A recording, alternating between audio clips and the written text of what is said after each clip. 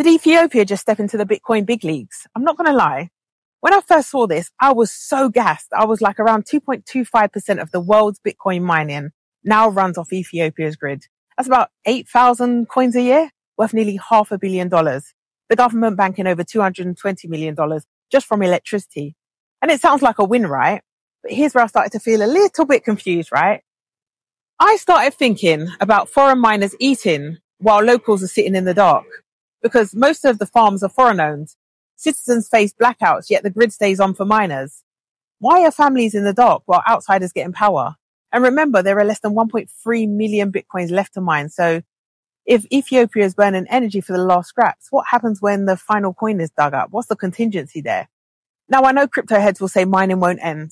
Yeah, because miners will still earn from transaction fees. And energy experts argue that Ethiopia often has a surplus hydropower that locals can't even use because the grid is underdeveloped. So better to sell it than waste it.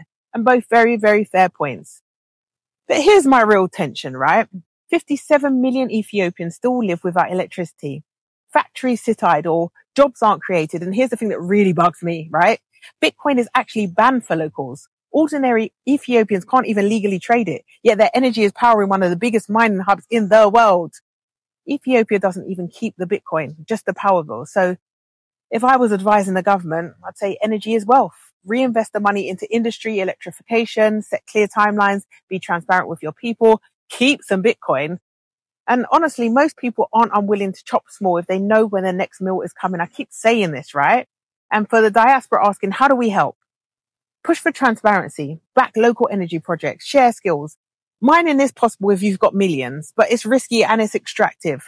The smarter players build power that lasts after Bitcoin is gone and mining ends, because energy will stay. Let's talk in the comment section. I'd love to hear your thoughts on this. What do you think?